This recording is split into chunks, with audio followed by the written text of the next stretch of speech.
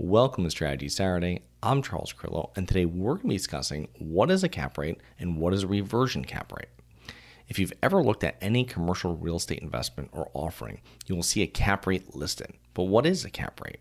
Well, the capitalization rate indicates the rate of return that's expected to be generated on a commercial real estate asset.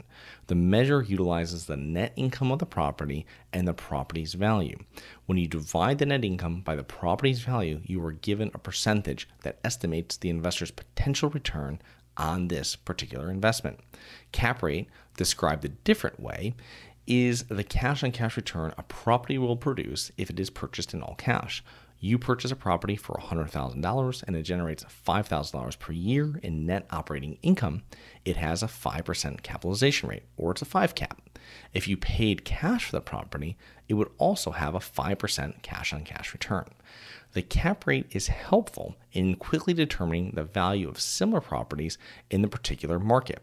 It should not be used as the primary deciding factor on purchasing a property, since it does not usually take into account leverage, future cash flows, deferred maintenance, improvements, etc. A high cap rate does not mean it's a better investment or property. Typically, the best properties in the best areas in the best markets will have the lowest cap rates. Don't get caught buying a property because it has a high cap rate, then realize later on that you just purchased a property in an area that's not growing, or worse yet, a war zone. The cap rate is measured of risk. The lower the cap rate, the lower the risk. Higher cap rate properties have higher risk. Now that you know what a cap is, what is a reversion cap rate? Well, the reversion cap rate is a projected cap rate at the end of a project. It is normally called the exit cap by commercial real estate investors.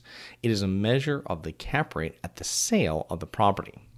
Typically, you will want to see an exit cap rate that is 0.5% higher than the cap rate at the time of purchase. We will increase the cap rate by 0.1 or 10 basis points to 0.2% each year, or 20 basis points. We plan to own it. This is conservative. If we plan to own it for 5 years, we will increase the exit cap rate by 0.5% to 1%, depending on where we feel the market will be at the time of sale. If the general consensus is that the market will soften, we will increase the cap rate even higher.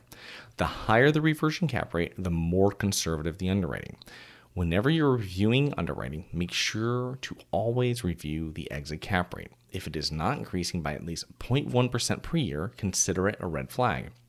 If the cap rate on purchase is the same as the cap rate on exit, they are saying that nothing will change in the market over the hold period. Interest rates will stay the same, lending programs will not change, and demand will continue as it has in the past. There is, however, no way of knowing what the future holds. This is the reason behind a higher exit cap rate. So I hope you enjoyed. Please remember to rate, review, subscribe, submit comments and potential show topics at globalinvestorspodcast.com. Look forward to 2 more episodes next week. See you then.